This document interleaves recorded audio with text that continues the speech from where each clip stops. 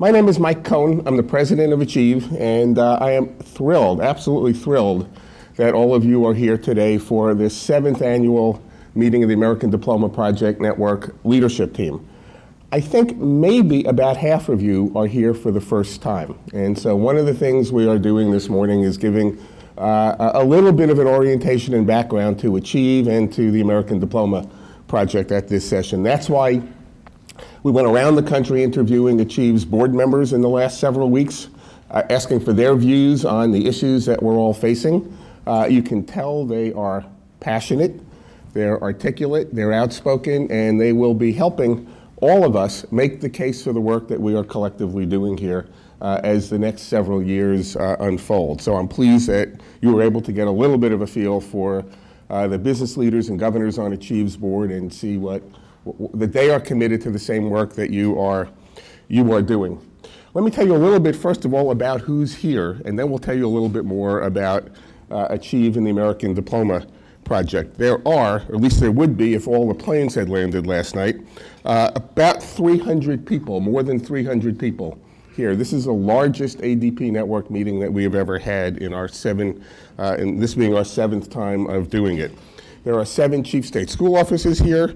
There are 13 governor's offices represented. There are 41 higher education leaders, 16 state board members and state board staff, 6 state legislators, 11 leaders of state P20 organizations. There are 20 people from business organizations and other third-party advocacy organizations in the states, and 76 people from state education agencies. This is a diverse mix of people from the different sectors that must provide leadership working together to improve our schools and to move our education system forward. That's one of the hallmarks of the Diploma Project, is we can assemble a diverse group like this to have honest conversations about really difficult topics, conversations by people who are then prepared to go back and get things done in their states. So we are, again, thrilled that you are here. For many of you know that Achieve spent some time in this last year listening to you, asking in the new environment that we're in, with college and career readiness now pretty much a national priority rather than a theme for a handful of states as it was when we started, with Common Core standards now adopted, with Race to the Top underway, with a variety of things underway. We asked, what should Achieve and the ADP network be focused on as we go forward? And the answer that we got from you pretty clearly, pretty resoundingly, was, if you will, stay the course. It's one thing to get a bunch of policies adopted. We're far from done, and Achieve is far from done in supporting you. So as we go forward, right, we will continue to focus on the same issues that we have been focused on the college and career ready policy agenda. The ADP network remains the sort of mainstay of Achieve's work with states.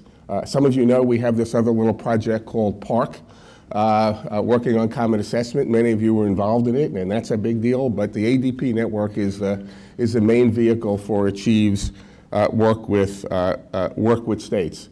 So we will be focused on advancing the college and career ready agenda. We heard from many of you that we needed a more intense focus and clear discussion about what career readiness means. You'll see that discussion begin to unfold here in this meeting and continue throughout at least the next year of Achieve's work. We heard from many of you that you need support, that states need support to implement the policies that you've been persuaded and agreed to adopt. And so we will be turning a lot of our attention towards implementation issues, both of the ADP agenda and also implementation of the Common Core standards. Much of that work will be done with the PARC states. We'll focus not only on developing the assessments, but also helping states develop curriculum and instructional tools, supports for teachers and students, those things that we've all known need to be part of a standards-based reform, but somehow never quite got done in the systematic and high-quality manner that was needed in the past. I think we've got a shot at doing that this time around in the future, and we're committed to helping that work. We've heard from a lot of states that standards for mathematics and English language arts are really wonderful, but that's not the whole curriculum. And a real priority, as you heard our governors and business leaders talk about, for work in science. So we are beginning an effort to support states in developing next generation science standards, and many of you here are involved in that effort. We also heard, by the way, that there's a continuing need to help you find the tools and the strategies to communicate about this agenda to the educators and citizens and taxpayers and legislators in your states. Many of you know that's been a strong theme in Achieve's work, and that will continue into the future as well. Hang on a second. Several months ago, we invited states to apply for a new initiative that we call Future Ready, that will provide states with communications tools and build partnerships to help support this agenda. I'm pleased to tell you that today that we have selected 4 states to work on that initiative. That's Florida, Indiana, Massachusetts, and Ohio. We'll be starting work with them quite soon, and all of you will be able to benefit from that because the tools that are developed, the lessons that we learn about communicating around the issues that are so important are things that will be transferable to all states in the ADP network and frankly all states in the country. So those are the kinds of things that Achieve has been doing and the kind of work that we've got coming ahead, all surrounding and supporting the states in the ADP network. I was particularly pleased to hear Governor Haslam from Tennessee, our newest board member, talk about his understanding, an accurate one, that Achieve takes the states as they come. We understand tremendous differences among the states, even though you're committed to a common agenda, and we're committed to doing exactly what he said, to continuing to work with each state to help it move along a path at its own pace, but to be that force, a gentle force of friendly pressure that says you haven't done enough yet, there's still more to do, you still need to keep moving forward. And that is so much about what this network is about, is Achieve pushing you forward and you pushing each other forward. And for those of you, again, who are new to this, I think you will experience that over the course of conversations for the next day and a half.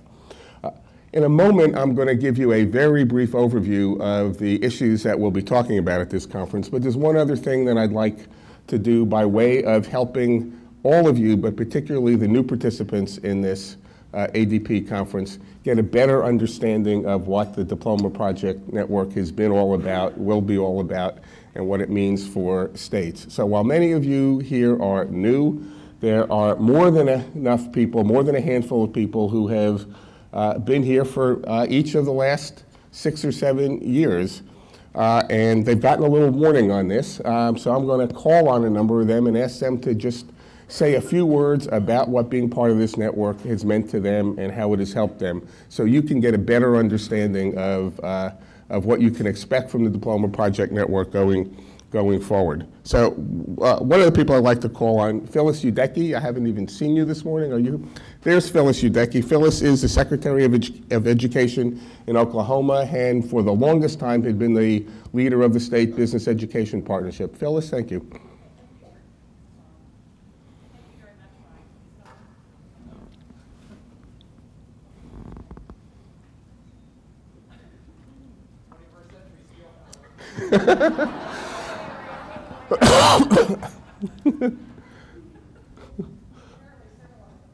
We're kind of new to this microphone thing.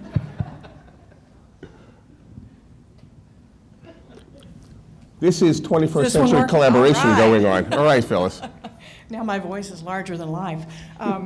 Thank you, Mike. It's my pleasure to be here again and to share with you a little bit of our experiences in Oklahoma with being in this fabulous network. First of all, in about 2005, we enacted legislation to revamp our high school graduation requirements. And of course, we had lots of help from all of you who were working in the same, along the same endeavor, and we relied heavily, and this is not a commercial for Achieve, Mike didn't know I was going to do this, we relied heavily on Achieve to be in a sort of a consultant capacity to work with us. We had a huge task force of people with varying opinions, and so it was very helpful to have Achieve come in and provide the information and data about what other states were doing to confirm that we weren't completely crazy in Oklahoma, that we were pursuing a path that was very similar to what other states were doing. It also provided us with an opportunity for real collaboration.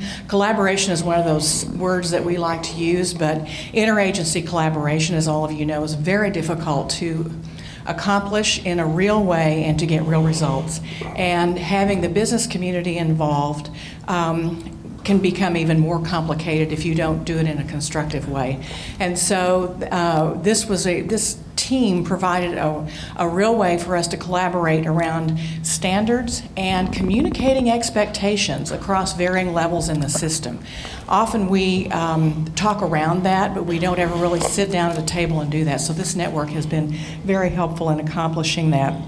And the involvement of the business community, although I'm bragging on my organization at this point, I can't tell you enough how helpful it is to have business involved, because the presence of business keeps the focus, and I'm an educator by credential, but that keeps the focus on results and honest reporting of results. And they'll sort of call you out when you start trying to pat yourselves on the back and inflate results and talk about how great we are. And so I think that the presence of the business community brings some honesty to the discussion and a reality check for all of us with education credentials. The last thing I want to share is that this was a very real problem for us a couple of years ago. We had a new chairman of our state Senate Education Committee who was not a believer, was very concerned and questioning that everyone needed to be prepared with academic rigor, questioned that college and work ready were the same thing or even similar. And it didn't matter how much many of us talked, we were not convincing him. So a couple of years ago, we had an opportunity to bring him to this very meeting. And by the time he left, after 2 days, he had done a complete about-face and now is a real champion for the cause. So we turned him into a believer by bringing him to this meeting, and he got to hear from other states and from other people what we were trying to convince him to do in Oklahoma. So there have been numerous really positive results for us as a part of this network, and I'm just thrilled to death that Achieve created it, and thank you very much, Mike. Thank you, Phyllis. Thank you for those kind words. What Phyllis did not tell you, by the way, one of the other great things that Phyllis in Oklahoma got from Achieve is John Craman, who up until last year actually worked for Achieve. John was one of the consultants we sent out to help that sort of multi-sector team work together. So I just want to put you on notice. We'll send help, but we expect them to keep coming back. We're more than happy to be there, but we need a team back here too. Thank you, John. Let me go from Oklahoma to Ohio. Mark Reel, where's Ohio? Mark is the president and CEO of Kids Ohio, an advocacy organization there. Mark, thank you. Thank you. We've, during the period that this has been going on, we've had 3 different governors, 3 different state superintendents, 3 different chancellors of education, 6 different chairs of the education committee. And so what Achieve has really helped us do is provide continuity, introduce, as Phyllis said, people who have legitimate questions to find out what you're doing in other states, to learn from the national research. We've also had changes in business leaders. We've had a CEO who was actually on the Achieve board whose company changed CEOs. And so I think what Achieve has helped us do is continue to educate people about these important issues as changes occur. Thank you, Mark. A former Ohioan, Mitchell Chester, the Commissioner of Massachusetts. Thanks, Mike. I guess I'm a technological challenge.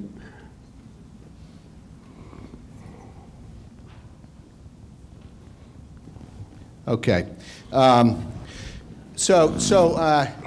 You know, a couple of thoughts about the role that Achieve's played. And as Mike said, I first became involved with Achieve when I was an official in Ohio, and now I'm commissioner in Massachusetts. The focus on making the high school diploma count is just so huge, and those who know the Massachusetts story, I mean, I think arguably we could claim to be the state with the highest achievement. I think there's a lot of evidence for that. But despite that fact, more than a third of our public high school graduates who matriculate in higher ed end up being placed into non-credit bearing courses. And I've always been of the thought that unless you can bring higher ed, business and industry, employers, and the K-12 sector together around the meaning of the high school diploma, you're really going nowhere. And that's been a huge strength of the American Diploma Project and the Achieve work. Here at our table, we have higher ed, we have business, and the K-12 sector, and without that, we're not going to get traction on figuring out how to give good signals to students, how to measure whether or not students are college and career ready, and so forth. The second thing I'd highlight that I think is just a real tribute to the leadership at Achieve. Achieve has stayed, in my view, in the American Diploma Project, has stayed on the cutting edge of sort of a policy framework that makes sense to a wide range of states who are coming at it from a wide range of contexts. And it is, as the governor in the tape mentioned, it is a framework in which you don't have to walk lockstep. It really is a framework in which states can take individual approaches to figuring out how to make the high school diploma count, how to make the articulation between what a high school expects and what the world after high school, whether it's employers, whether it's higher ed, expects, how to get those aligned. And I think that's been remarkable. And it's manifest in some of the standards work that's unfolded, the Common Core standards work, the assessment work that is currently unfolding through PARC. The final thing that I'd highlight that's been real value, both in Ohio when I was there and for me in Massachusetts, Achieve brings a range of resources, technical assistance, implementation support, actual kind of on the ground, roll up your sleeves. How do you convene a committee of higher ed folks, K-12 folks, and get them talking to each other in a way that yields information and action and commitment that gets you further aligned. And I think that's just a real good resource that Achieve brings. Thank you, Mitchell. A couple of other people I'd like to call on to kind of round out the perspectives that you hear from. Let me just point out, a number of people have commented on how we don't work with states in a sort of lockstep fashion, that we sort of help states find their own way. One of the advantages of that is that you have more states with more different approaches to common problems to learn from here, and so that's something that we value quite a bit. Let me turn to Senator Rich Crandall from Arizona. Rich?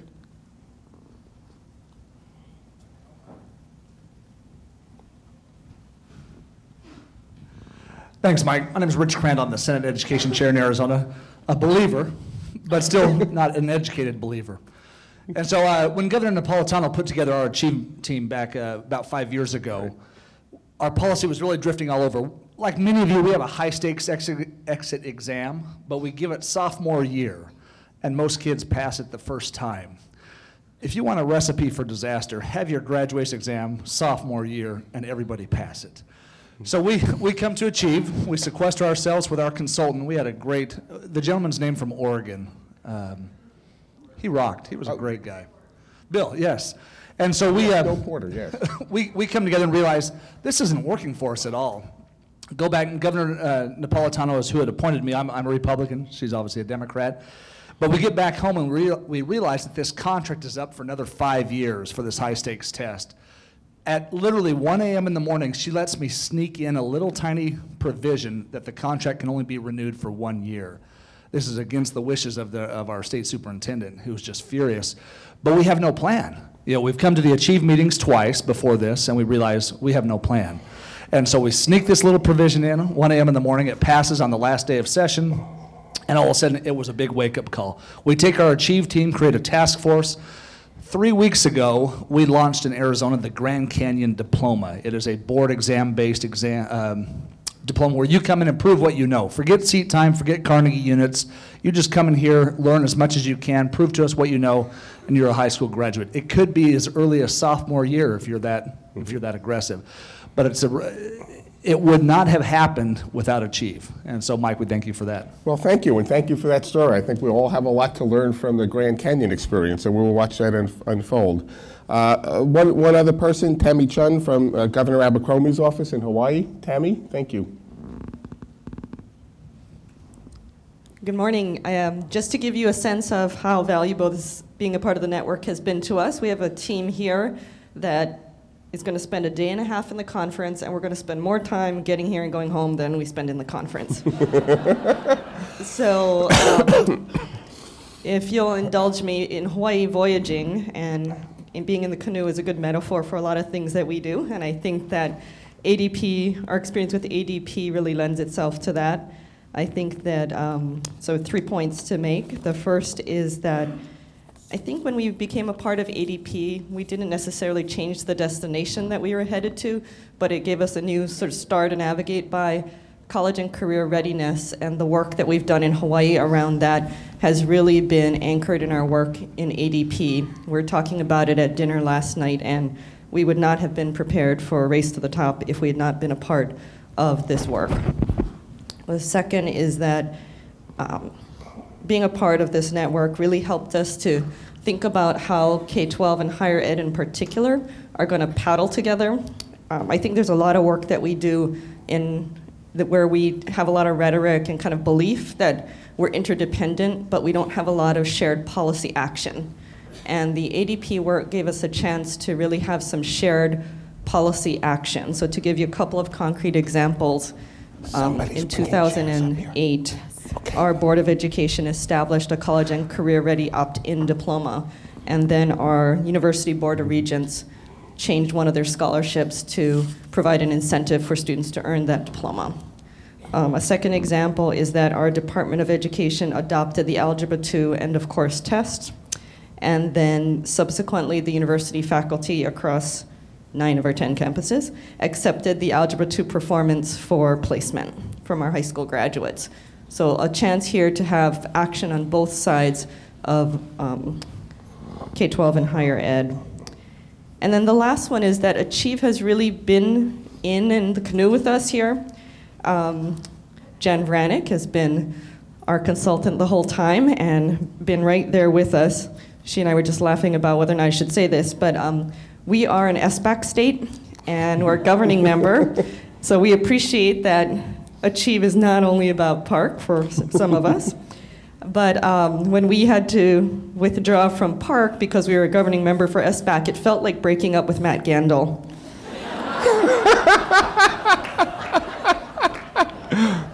That's how he felt also. Yeah.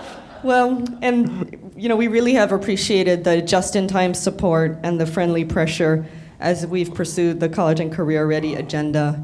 And that has been from everything from what do we do now that there's no consortium around the Algebra 2 end-of-course test, to what are the alternatives to Algebra 2, to what's an opt-in, what do they look like across states if we're talking about a default diploma. So it has really been just-in-time, very helpful advice and support. Thank you, Tammy. Well, what we wanted to do in this session is give you a sense of things that states that are in the network have been doing, the ways in which they've drawn on Achieve's resources, and in the process, give you an idea of the kinds of things that you could begin to learn from other states that are in the network. So I hope you will carry that with you as we now launch the conference. Over the course of the day, you'll hear from national experts on a variety of key issues. You'll have opportunities to participate in breakout sessions where you can explore some issues in a bit more depth. There'll be time later today for you to meet as a state team and consider where you've come and where you're going. And we think all those experiences ought to help you think through how to move forward in your state. In order to move forward now, first of all, we're getting some chairs up here, and at the same time, we're going to ask in a moment our panelists to come as we make the shift from this opening session to the first panel. So thank you for your attention, thank you for your participation in this session, and we look forward to getting the conference started. Let me call on Mike Casserly, Kaya Henderson, Stan Jones, Rich Casis, and Lillian Lowry to join me up here, please. And we will then immediately start the next session. Thank you.